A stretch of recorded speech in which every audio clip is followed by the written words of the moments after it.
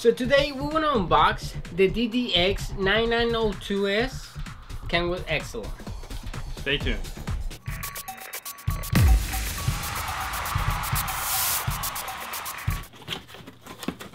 And we have the owner's manual.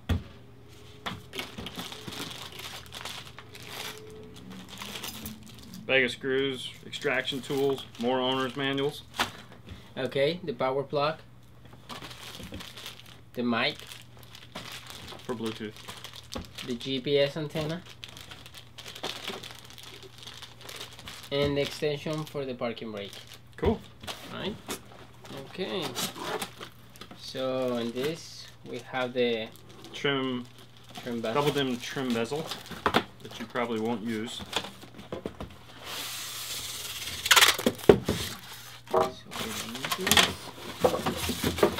Alright, so we're gonna take this plastic off and show you the backside. We have the 6-channel 4-volt preamp output, and we have the subwoofer right here, the rear, and the front. Okay, and then we have the one and only USB cable. We have the input for the GPS antenna. Okay. We also have the input for the FM HD antenna. We have the video 1 output. We have the rear view camera input. We have the AV1 in. We have the AV2 in. Over here, these two are going to be for Maestro Link. This is the Bluetooth mic input. Way down in here is the HDMI MHL connector. This is a full HDMI cable input, and it is about that deep. Alright, these two wires over here, this is going to be your reverse trigger input for the backup camera, and this is going to be your emergency brake bypass. Now this wire just needs to be grounded for the Kenwoods, so if you put a ring terminal on here, you can screw it in right like that. Alright, fan. You have the Sirius XM port right here, as well as the power plug and 10 amp fuse. And then this last hole right here, this is for the AV out. So you have video out here and AV out here. So you will need an adapter to go to RCAs if you're planning on using that. Alright, so that's the back of this guy. We're going to spin it around, power it up, and show you the front. Okay. Who doesn't like the front? Alright, so we've got it spun around and powered up. But before we show you all the cool features that it has, we just want to let you know this is the unboxing video, and we're going to touch on a few pointers here. But we're also going to have other videos where we dive deeper into the exact features. So if you want to watch them, just check it out, and check the other videos. That's right, they'll be here on YouTube. Yeah. If you have any questions or comments, please feel free to leave those in the comments, and we'll answer those for you. Huh, go figure. Yeah. All right, so without further ado, let's get into what this thing does. All right, so when you power it up, the first thing it's going to do is go into demo mode. So if you tap the screen, demonstration mode is right on top. You're going to go ahead and turn it off.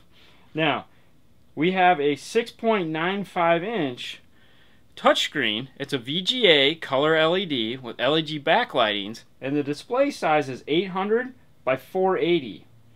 The second thing we have is language. There's 21 different languages that this thing is capable of. We'll just leave it on English for now. You can adjust the angle of the screen because this is a DVD CD player with motorization. Alright, which, let's just show you. You can do this. Okay. You have 6 different levels of adjustment. Go back to 0. Okay. And then the next question it asks is rear camera on and off. Now this has a rear camera, and it also will give you rear guidelines through the programming. It has a color panel adjustment. Okay. And you have, new this year, you have, or on this model, you have 6 different screens to choose from, as well as you can import your own image. And you can adjust the color for the buttons on the bottom. Alright, so once you've answered all the questions, go ahead and hit finish. And you're all set and ready to go. Let's talk about some of the features this guy has. Alright, it has Bluetooth phone with voice dialing. And that's going to depend on the phone that you have. So you come over here to the phone. And you're going to have missed calls, incoming calls, outgoing calls, your phone book. Alright.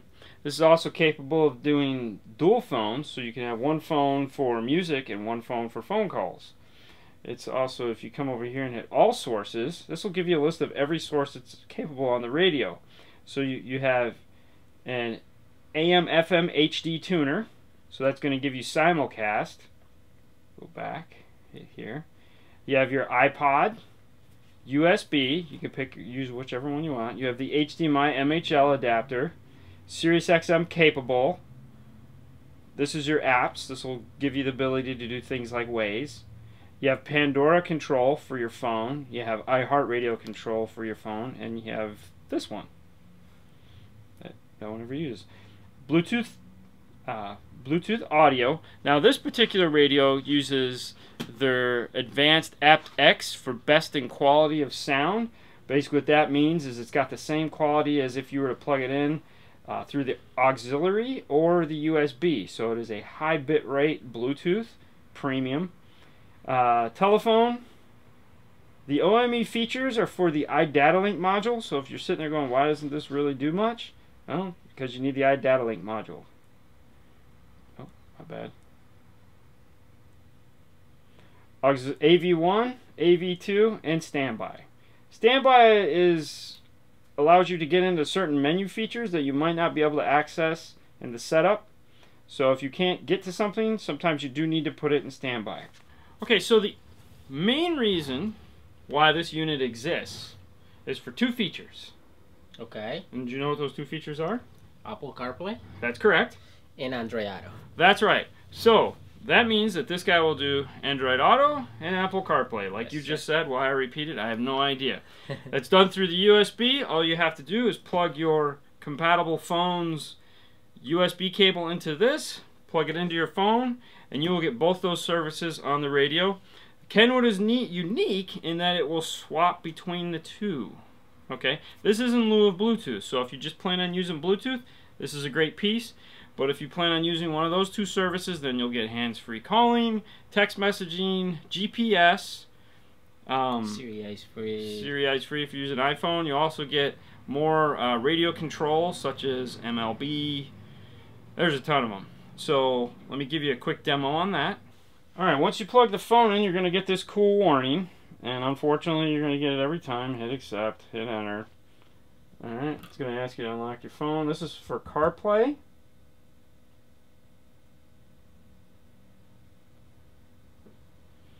So here's my GPS loading. If I hit this button here, this will take me out to my CarPlay map. If I hit the Kenwood icon, it will go ahead and return me to the main menu. Once on the main menu, I can hit CarPlay. From here I can make phone calls. I can also just press and hold this button here and it'll launch Siri. I can ask her what I want her to do, ask her all kinds of questions. Hit the home button. I get my music, maps, messages, now playing, podcasts. These are other stations that are available to me. So that's CarPlay. Alright, we have our Android Auto. Just like the Apple CarPlay, it's going to come up with this cool warning. Hit accept, hit enter. And there's your Android Auto. Android Auto uses what they like to call tiles or pages. And you scroll up. You can navigate. You can use the buttons across the bottom to listen to music. Ask a question. You can tap here. Your little voice prompt will come up. You talk to her just like you do the other phone service. Tap it again and she'll go away. Navigation is right down here. This will launch your Google Maps and allow you to navigate. You can ask her someplace you can go, or you can type in an address if you feel like it. You can make phone calls. We only have one phone number on here, so if you have more, it'll fill it up. It'll tell you information about your phone. And then your music services will be over here.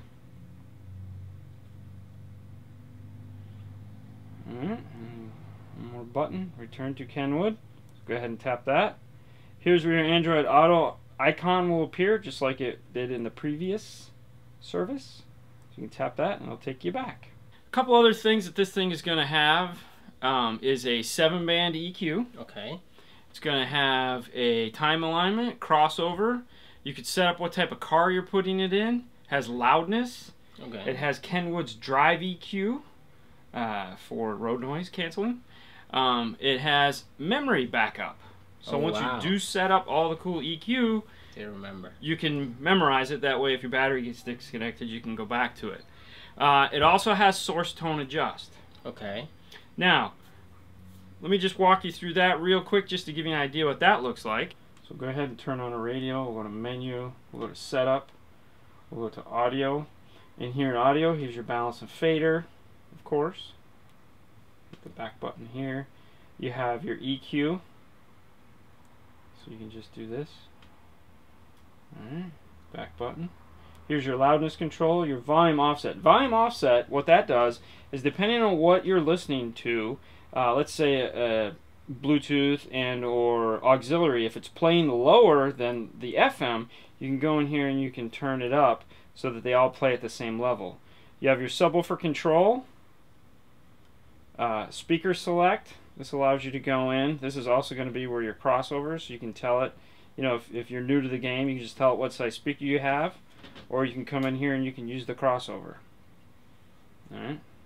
As front, rear, sub, crossover, front, rear, sub. And we'll go back. Oop, gotta hit the arrow. DSP bypass.